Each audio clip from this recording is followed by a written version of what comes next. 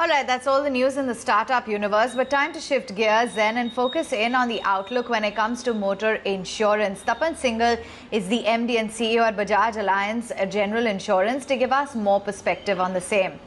Thanks so much for joining in on ET Now. Well, I'm just going through the latest reports, and that's from the Information Insurance Bureau, and that indicates that nearly 57% of the vehicles in India still do not have motor insurance. What exactly are these statistics indicating? And share with us your outlook as to whether or not it's accurate and what the outlook is on the motor insurance space. Thank you. It's a pleasure being here. First and foremost, if I look at the statistics is obviously right because IB data is compilation of data put in by insurance companies. In the statistics, we look at 75% of two-wheelers is uninsured on the road and quite a few commercial vehicles also. And that is why you have this astonishing data of 57% total vehicles not insured.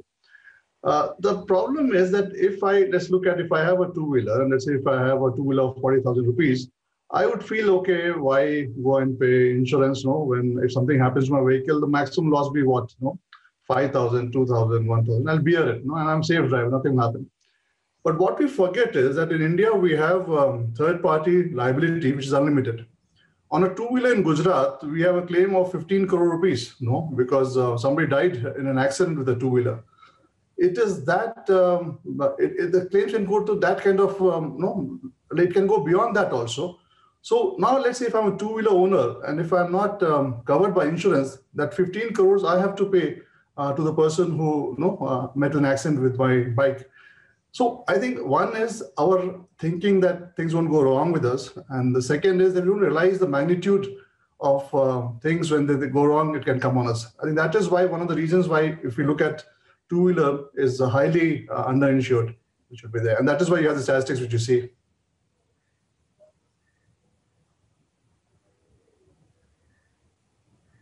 Okay. And, another category that has gained traction in the recent times is health insurance. A sharp spike is what we've seen in the health insurance premiums. Do you think that this looks like a trend that could sustain for the long haul? It's actually, again, very, very interesting. So when COVID happened, if I look at March, we had lockdown. In the month of April, actually, the retail health growth was minus 3% of the industry. It picked up, I think, May, June, July, August, September. If I see, there was a pickup of health growth. It reached over 30%, 40%. And now it's again coming down. I think I have two, thinking here, let me put it. If I look at COVID as an illness, it can happen to anyone. That's the first point. Second, if I look at the average cost, it's about 1.5 to 2 lakh rupees. Third point, if I look at all insurance companies and we go to the website, the COVID cover is available. Fourth point, there's not much of underwriting. It is just a 15-day waiting period and you can buy a cover, straight 2-3 clicks and you have a cover. If I look at the uninsured population in India for health, it will be at least 70-80 crores. If I take away, even the people below poverty line who have been covered by the government health scheme, or if I look at about 10-12 crores covered by the insurance companies, which technically means for a cover which is available for less than 3 rupees a day, which in the 70-80 crores most can afford, the insurance company server should be crashing, which did not happen. It is still sold by distribution. It is still sold by word of mouth and the perception of risk. As the perception of risk comes down, and which is visible if you go to the streets, you hardly see people wearing masks. So as the perception of risk comes down, I think the spike in health that we saw, that also is getting modulated, which is there. And that has always been, I think, when I saw floods happening in, let's say, Chennai, other places, there's high interest for a few days. And after the event gets over, about 15 days, the spike in the interest keeps on coming down. I think broadly it has to do with the perception of risk that a person sees, and that is the time it builds up. So yes, health did spike for some time, but not to the level that it could have.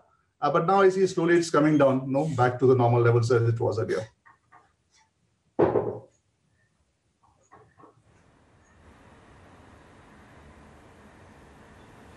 Sure.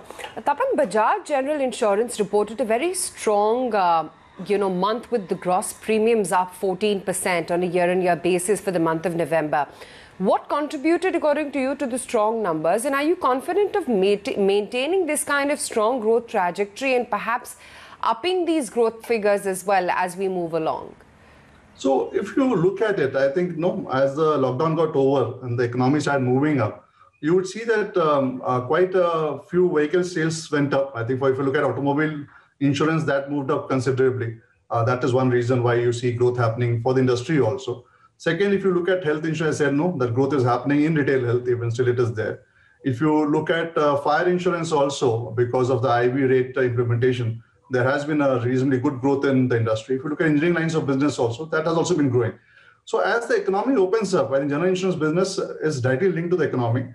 As it opens up, the growth starts coming back in the industry as such, and that is why the reflection is there.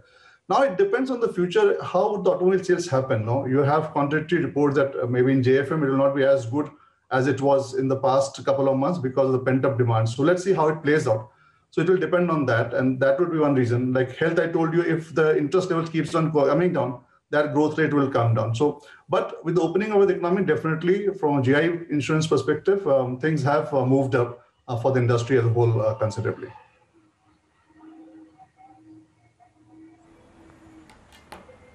Okay.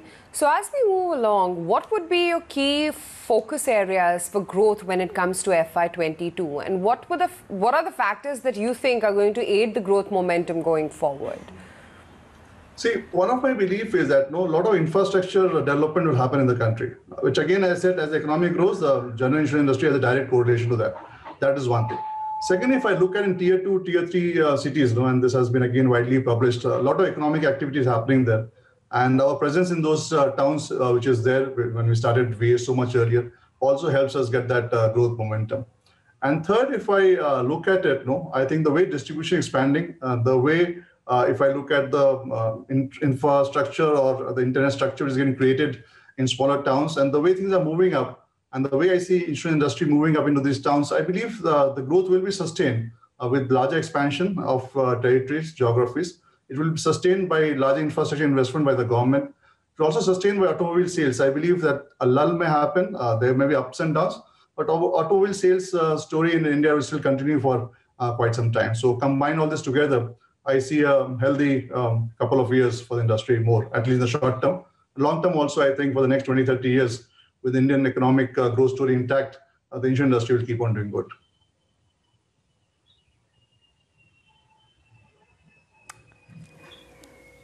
Okay. Digital platforms, of course, becoming more important. How are you leveraging artificial intelligence for your operations? If you can shed any light on that. Okay, again, this is a dilemma for the industry, which is an interesting dilemma. And I think we use tech as very important tools to offer solutions for dilemmas.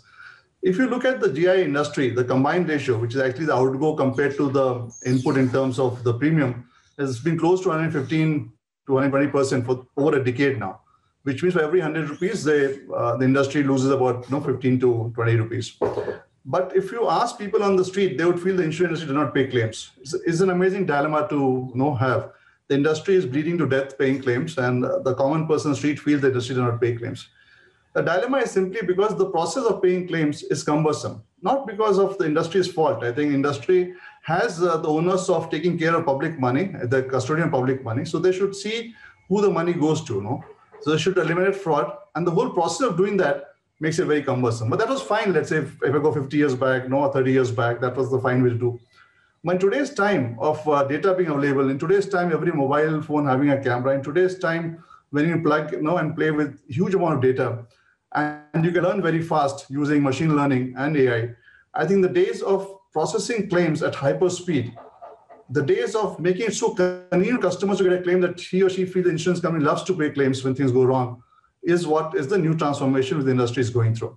At the Bajaj General Insurance Company, I think as usual, we have been doing quite a few of these things. Let's say if you have an automobile claim with us, click pictures, upload, within 15-20 minutes time, we transfer money to you as per limits allowed by IID, Or if you have a mobile claim, we remotely assess it, transfer money to you. A lot of things, right from chat bots to whatever you hear in terms of tech, I think we've been using it very, very aggressively.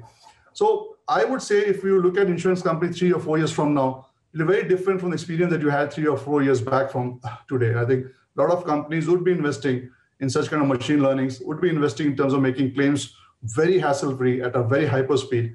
I think on retail claims, I would be surprised after 4 years if any company takes more than 20-30 minutes to settle a real claim, irrespective of what claim it is. So those things are happening at a very hyper speed. I think it's very exciting times going ahead. And as a company, I think we have been leading most of this from the front, and we continue doing so because we love solving problems for our customers.